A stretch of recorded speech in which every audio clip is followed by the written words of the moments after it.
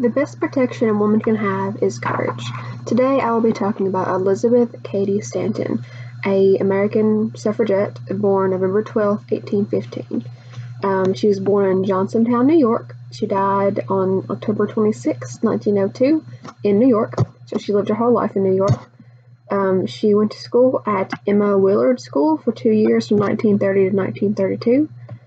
She was an American suffragette, a social activist, and an abolitionist. She wrote the Declaration of Sentiments, which is credited with being one of the first leading step towards women's rights. She worked with Susan B. Anthony, which is the most famous suffragette we know. She was also a very famous published author. She wrote The Woman's Bible and 80 Years and More, and many other articles and pamphlets and other things describing what she believed in.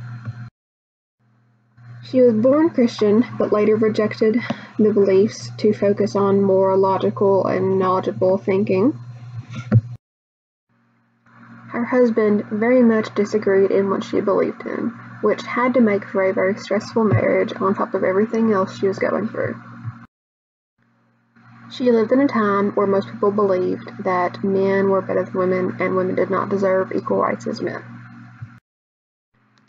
While she was a fan of equal rights, she was appalled that the 14th and 15th Amendment were being passed. She believed that everyone should have equal rights and African American men should not get the right to vote before women did.